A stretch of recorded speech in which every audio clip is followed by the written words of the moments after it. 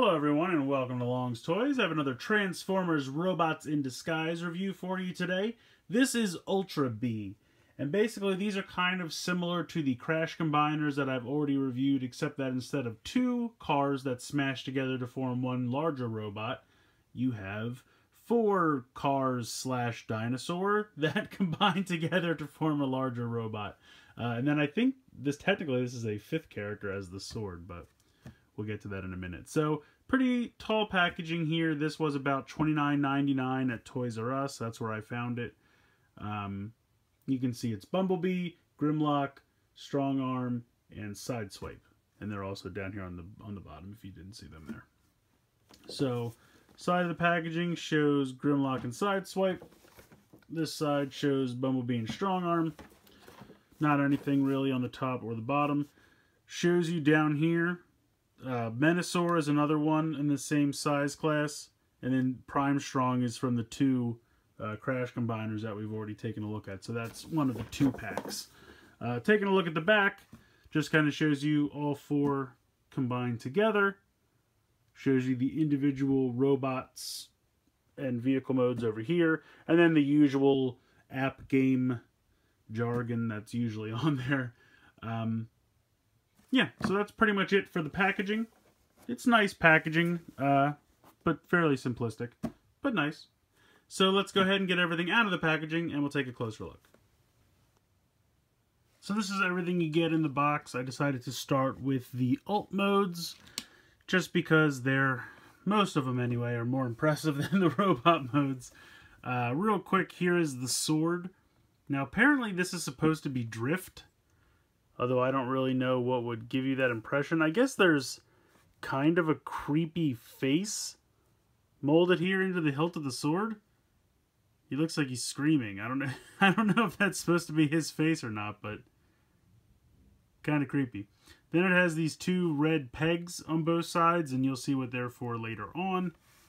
Otherwise, it's a fairly decent molded sword. Not a lot of paint or anything going on, but decent sword there. There is a hinge here where the orange part meets the dark gray or black piece, so it can bend. I guess if you... I really have no idea what this bend is for. You'll see when we get into the combined robot mode.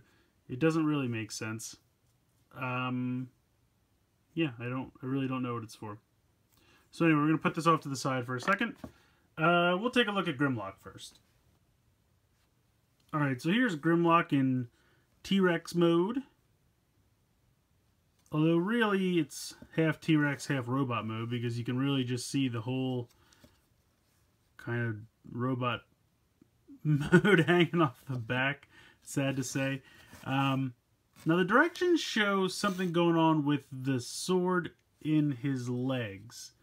And you can kind of use the red tabs of the lower set of red tabs to kind of feed in here and just kind of like loosely flop around in there. I've been looking at the directions for a while now, and I really can't figure out what it's talking about when it says split this open. I mean, this whole thing does split open just like that, but there are no grooves or anything inside here. I mean, there are these big tabs here which will peg into the giant robot hands later. I thought for sure maybe they would peg in somewhere so you could kind of put this in and then they'd sandwich together, like, you know, maybe right in here there would have been a perfect place to peg it in. But no, nothing like that. I really don't understand what the directions mean when they say to split that open, put the sword in, and then click it back into place. I really don't know. So like I said, you can kind of put those in that channel and they'll loosely stay there, but I mean really loosely. But maybe you can pretend he's wagging his tail back and forth. I don't know. The directions also show something in this region flipping around. And I don't know what they're talking about, because this is going to be the hip joint in the robot mode. So there's nothing that can flip. These are all solid pieces. I don't know what the directions are talking about. I mean, Hasbro directions as of late have kind of been notoriously terrible as far as not making any sense. I was playing around a little bit, and the only thing I could think of, and this kind of works, if you rotate these pieces around, which you'll do later on when you need this connector, you can kind of take the sword, and I'm going to zoom in here so you can see this. You can see how there's a like real thin piece of black plastic there. You can kind of clip the sword so that the little groove right here fits onto that black piece of plastic, and then the tab that I showed you earlier on the side of the sword that pegs into the hand, you can kind of put these pieces down so that these little cutouts right where my finger is will kind of fit on top of that and kind of hold it in place. And when you do that, if I have this correct, it'll stay pretty solid. So that kind of works. It looks a little weird because he has these big humps on the back of his tail, but it will hold the sword pretty snugly in place. I don't know if that's what they meant to do. I really have absolutely no idea, but it looks all right and it kind of works. So however you want to attach the sword is really up to you, or throw the sword to the side and don't worry about it. That's also an option. Either way, the tail for Grimlock in Dino mode does not look great or good really at all. So there you go. Let's concentrate on the front because that actually kind of looks like a dinosaur. I would have loved if the jaw was painted silver. I feel like that's all you would really need. The blue eye is nice. The gold here on the crest is nice. Just paint this black or silver or something, just to, or even maybe paint the teeth if he left everything else and painted the teeth. Just needs something else in this area. These little dino hands can move pretty much all the way around except for what's hindered because of, you know, the other pieces in the way. And then you have movement here, you have movement here, and that's pretty much it for Dino mode. So transformation into robot mode, like I said, you can pretty much already see most of it right here. I'm going to zoom out a little bit. Basically what you're going to do is fold this down. I think you have to split it apart to get this to work, but you kind of have to wiggle this a little bit to the side, and then this will fold completely down. What am I doing wrong here? Oh, there's two joints in here. There's one here and one here. You have to make sure it's folded both ways. There you go. And then that'll fit very nicely in there. So make sure you rotate this all the way or else it won't work. So there you go. You need the 90-degree bends in the joint. So then once that's pushed in like that, and you can see how flush it looks on both sides, then you'll come in here and this will rotate out. That's going to be your head. And then you're going to do another piece on this side that's going to be like a shoulder blade kind of. And then you will peg this together and it will all snap. And then that's pretty much about 90% of the robot mode. You can come to the inside of the hand right here and fold out little hands. It's just a little bit easier said than done. There you go. Just like that. Very, very, very, very simple hands. And I don't mean simple as in to get out. I mean simple as in the design, what they do. It's all very simple and not that amazing.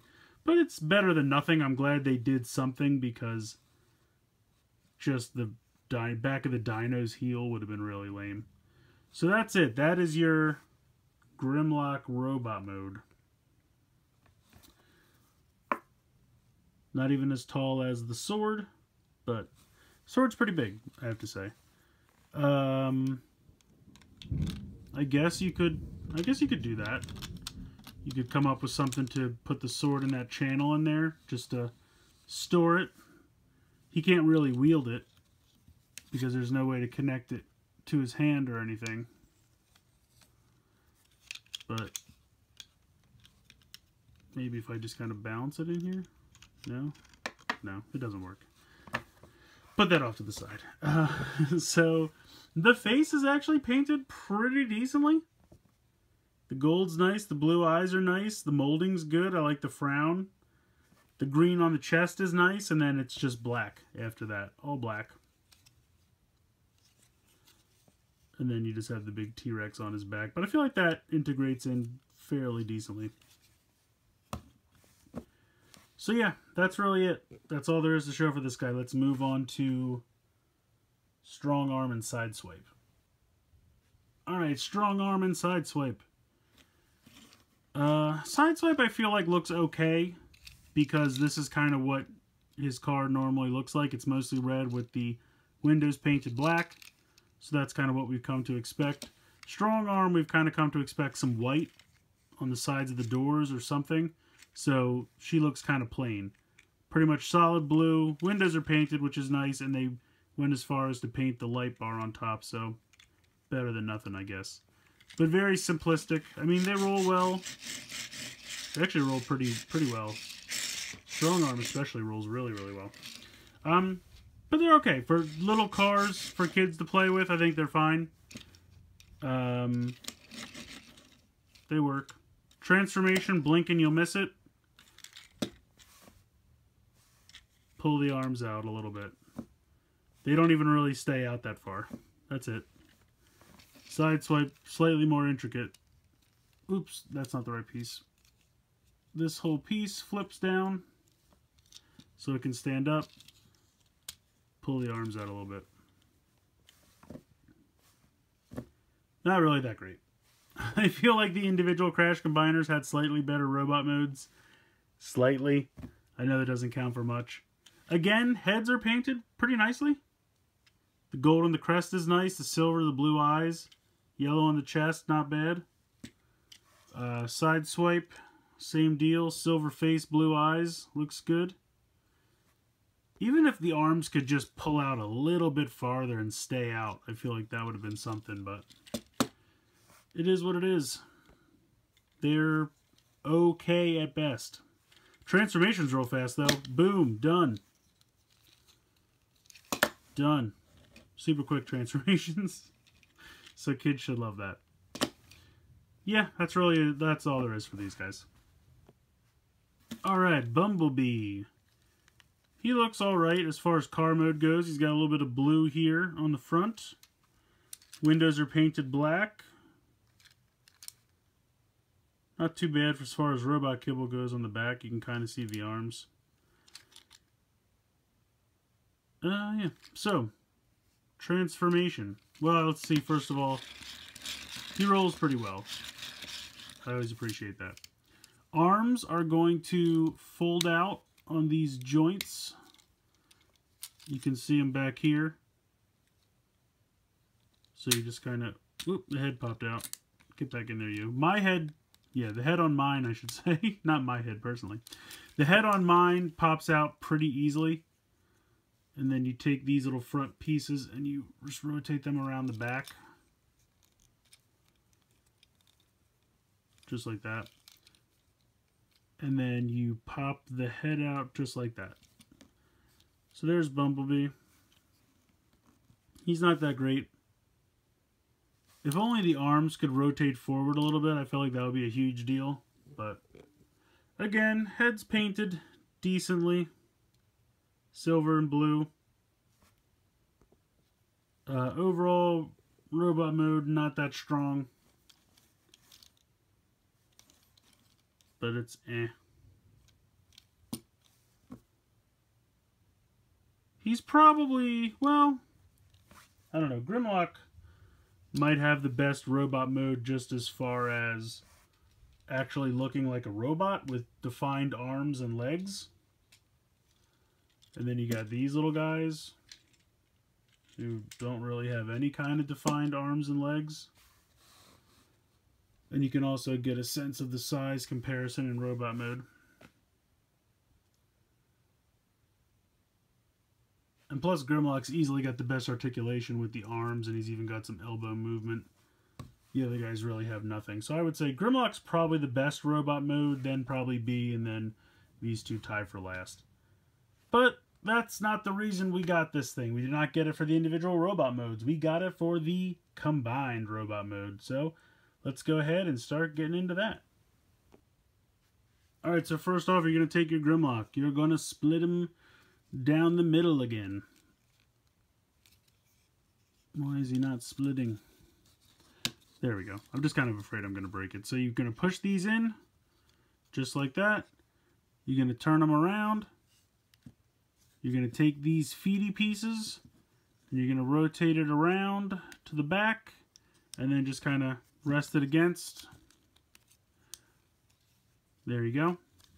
Now you can see these are going to be hips, and you also have a little bit of a thigh swivel there, so that's nice. Going to take this, rotate the fists back in. Then you're going to just kind of fold these up, and then this whole piece is going to rotate underneath. So fold that up, rotate underneath, and that's kind of your feet. There you go. You have a lower body, legs with a waist, however you want to phrase it. So put him off to the side. Bumblebee, push the head back in. Take the arms, rotate them completely to the back. Just like that. Take this. Fold out this little tab on the inside of the legs. Right there. Right there. Where the wheel is, flip that panel down. Now you're going to rotate this up, and as you do, this piece is going to pop out. And then you can see this tab right here where my thumb is. You're going to bring this up. Oops. And I'm spoiling things. So that piece is going to rotate up and peg on there. Then you can fold the tab back up. This is going to be your shoulder connector. You can see it's a normal Crash Combiner connector panel. Bring this up. Clips on. Close that up. You got your torso. You got your arms. Press the button. Boom. And you can see this happens a lot. Little Bumblebee's head is on top of Big Bumblebee's head. So push that back down because it's creepy. Again, face is painted fairly decently. Silver, blue eyes, black crest, looks pretty good. There is your torso. You have the connector right here, you have this connector. Boom. Connected. Very simple. Take your side swipe. Transform him back to vehicle mode. Now you can see I'm always lifting this piece up. That's because you're going to want to push that up. Zoom in a bit. This whole lower section rotates out. That is your hand. Rotate the thumb out. You can put this down if you want, or you can leave it all the way out. That's your call. I like to put it down like that. The robot head. This whole section will go down to cover up that hole. Pull that out. And then again, you can see the connection here. That's going to connect right onto here. What is it doing? There we go. Connected. Strong arm. Same exact thing. This lifts up. Black hand piece rotates out. Rotate down your thumb. Rotate down your face piece. Pull that out. There's the connector. Boom. Connected. And here you have Ultra Bee. We'll go ahead and give him his sword. There is a big slot on the inside of the hand. I know it's going to be impossible to see, but it's there, and this big tab on the sword is going to peg right into it. It's very easy to do. You can even move the thumb out of your way if it makes it easier for you. And then you can put it back up. So he looks pretty cool. The hips are a little loose on mine, but they really only go out to the side. They cannot come forward, so that's a bit of a bummer. And then you have that thigh swivel there. You can move the feet if you wish, but I don't really see what it gets you. You can move the arms because that has a swivel. And that's pretty much it for articulation. Doesn't really have too much kibble hanging off the back, which is actually really nice. He's got this little bit from Bumblebee, which I actually think looks cool. And then he's got this kind of butt flap from Grimlock. But it kind of just makes him look like he has a butt. He's got some junk in the trunk. It's Bumblebee for you. But yeah, I kind of like it. I know it's kind of a stupid toy in the way that the individual robots are not that great. The individual vehicle modes are fine, with the exception of Grimlock's Dino mode. I think his robot mode is stronger than his Dino mode. The others, I think their vehicle modes are stronger than their robot mode. But they at least have one fun mode, and this combined robot is not bad, in my opinion. It shouldn't work, but it kind of does. It's like stupid dumb in all the right ways. I don't know how to describe it. I mean, it's just kind of hilarious to see Bumblebee merge with Grimlock, Strong Arm, and Sideswipe. Just that alone is kind of hilarious to me. And it's just dumb fun. I don't know how else to describe it. It's just dumb fun. And I think it works. I mean, could it use more paint apps? Sure. Could it use more articulation? Absolutely. But it's okay. What you get is not bad, especially for kids. Young kids are going to love this. It's just simple enough that they're not going to have any problem transforming it. They can combine them together fairly easily. It's just fun. Like, they're going to enjoy the heck out of it. And I enjoy the heck out of it. Like I said, it's dumb fun. And on a shelf, it's going to look awesome. I'm just going to have it on a shelf like this, displayed, looking like a hodgepodge of Autobots, which is awesome. I don't really know how else to describe it. It's just, I think dumb fun really sums it up. Now, one other thing I want to show off real quick, because it can be done. These connectors are the same as any other connector. So if you have one of the Crash Combiners, whoops, it would be like this. You could do it. Doesn't get you far, but you could do it. It's the same connection. He's not really fun. Let's try this one, because this one has a spring-loaded gimmick. So there you go. You can have half a robot hanging off his arm. Creepy, but funny. But there you go. Just to show that the connections are all the same. So if you have other Crash Combiners, they all use the same connector ports. You could even do something as crazy as take this off, pop this guy on here, and then it's kind of a I have giant pants situation. Oh, let's give this guy some hands. There we go. But you can do it. It's got giant legs. So that's fun. I think that's also going to give kids another layer of playability because of the mix and match combination possibilities. I mean, this is just super goofy fun. So I appreciate that all the connectors are the same for all the different connection ports.